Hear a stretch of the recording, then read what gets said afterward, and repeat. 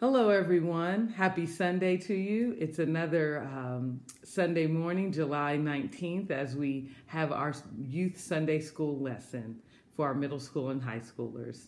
So let us pray as we get started with our lesson today.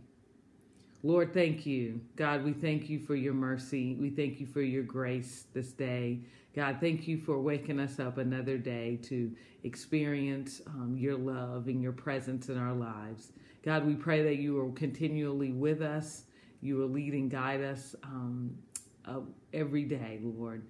God, we pray that this message, this lesson will inspire all of us as Christians to keep living for you, keep trusting you in these times and the seasons that we're living in. We trust you, Lord. Thank you, God. And we pray for our families and friends. Give us hope. Give us trust in you. And let us be inspired to do your will and to live out your plan for our lives. We love you. We honor you. Hear our prayer this day. In Jesus' name, amen. Amen. Amen.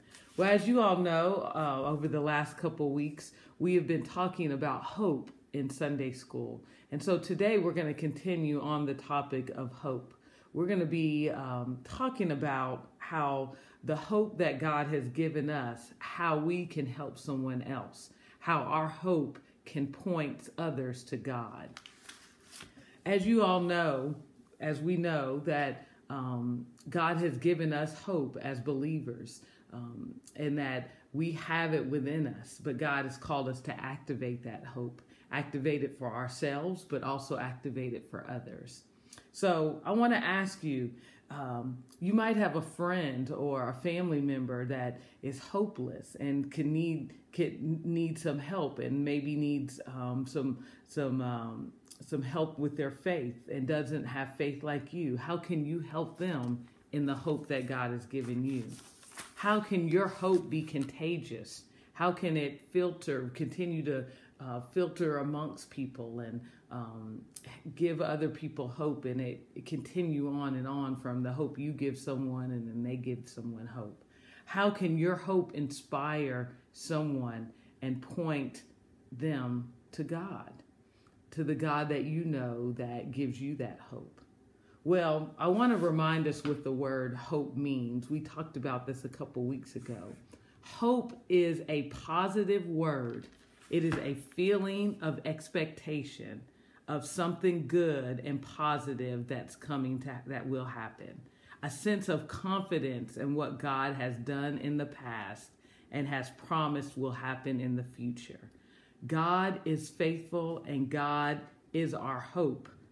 We can have all hope in God.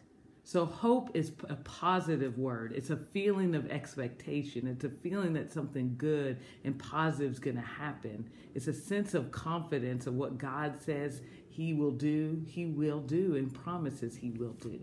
So I know this is a tough time that we're living in, and this is the most critical time that we need hope, that we need to find and activate that hope in God. So there's three things that we can do to help point others to God, to point others to the hope that we have in God.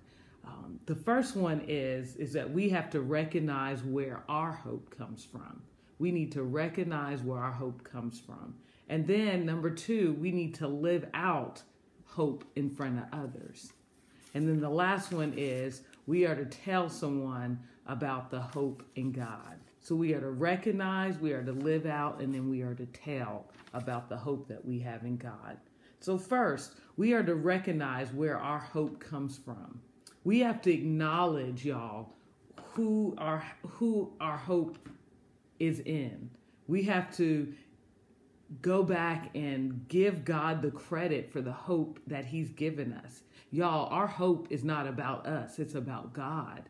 And he's given us that hope. We can't have hope on our own. So we have to recognize and acknowledge and give credit to God who gives us hope and gives us that strength. It's only the Lord.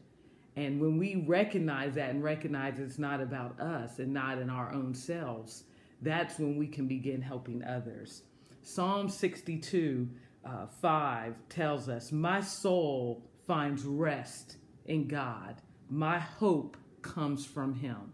So read that scripture, and that's where you're recognizing who your hope is from. My soul finds rest in God. My hope comes from him. So we are to first recognize where our hope comes from, acknowledge it, and give God credit for the hope that he's given us. Number two, we are to live out the hope that God has given us in front of others. We can't, once we acknowledge where our hope comes from, we can't help but begin living it out. Y'all have to know that positive thinking leads to believing and trusting. Remember, I said that hope is a sense of confidence. It's something positive and good that we know is going to happen. Well, that's what this is saying, that our positive thinking, our confidence in God leads to believing and trusting. So we have to begin living it out in our lives day to day. So a couple of things that we can do. Number one, we can think about who we're around. Who are we around that's either bringing positive vibes to our lives or negative vibes? So we live out what's around us. So if you're around a lot of negativity, then most likely you're not going to be positive. So we got to be around people who are positive and who have hope, and that will help us live it out even better. We can't be complaining all the time and always thinking the worst and thinking what's going to happen bad. Negativity leads to worry and anxiety. As I was saying, we got to have that positive thinking that leads us to trusting and believing. So we ought to take a hold of that complaining and turn it into turn it into positive thoughts. Negative thoughts lead to worry and anxiety. We are to remember who God is and what he's done in the past, and that helps us live out this hope day to day. Not complaining, not worrying, remembering by faith what God has done before, being around positive and hopeful people that will help us live out the hope he's called us to have. And then we are to give back. We are to serve. When you give back to someone else, when you are serving them, that's living out your hope in front of someone so that they can have hope as well. Romans 15:13 reminds us, may the God of hope fill you with all joy and peace as you trust in him, so that you may overflow with hope by the power of the Holy Spirit.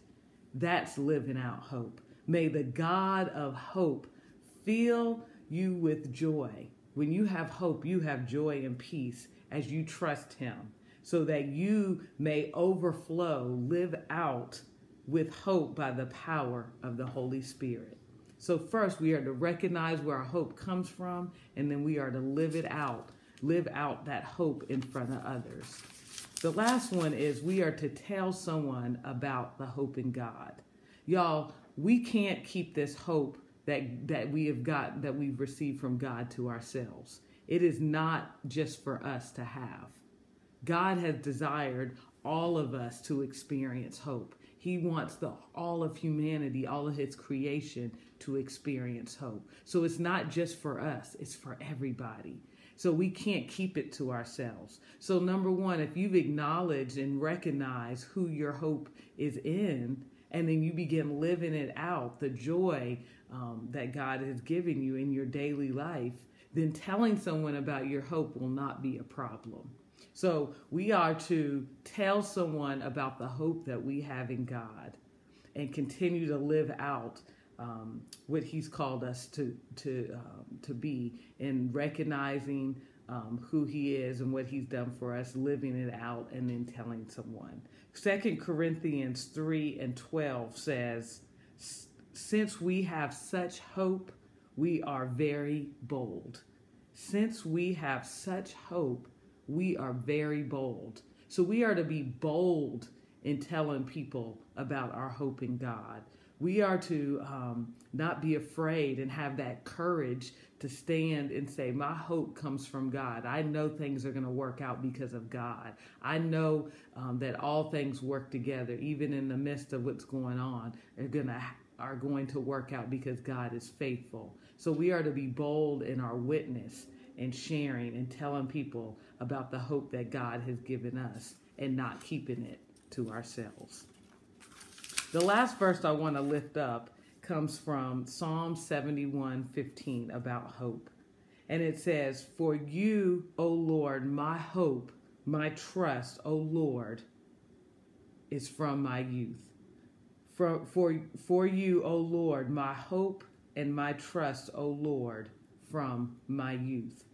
I wanted to read that because I wanted all of us, all the youth that are on here, I want you to begin knowing that you can live out hope. You can live out recognizing where your hope comes from, and begin telling people about the hope in God right now. You don't have to wait until you're older. God has given you hope, and you are to use it now. So begin living it out and recognizing who gave it to you and telling people about it right now, even at 12, 13, 16, 18. Do that now, because the more that if you're starting it now in your youth, there's going to be more people that God's going to allow you to touch in your lifetime with the hope that you have. So remember that God has people for you to share this with. And so begin living it out now. And then also, as a young person, I want you to know that you can be peaceful and have positive thoughts and have more faith and not worry in your life by living out your hope in God right now. Don't wait. Do it now, because you'll have less worry, less anxiety, and more faith in God, and more peace, and more positive mindset in your life to come. So remember, this lesson is about how we point others, our hope to others, to God, our hope in God to others. Number one, recognizing who gives us that hope, and that is our Lord and Savior Jesus Christ.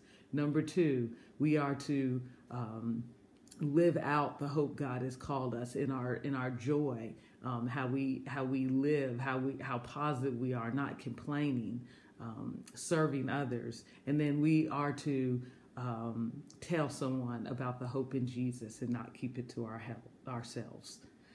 Y'all, hope is our medicine.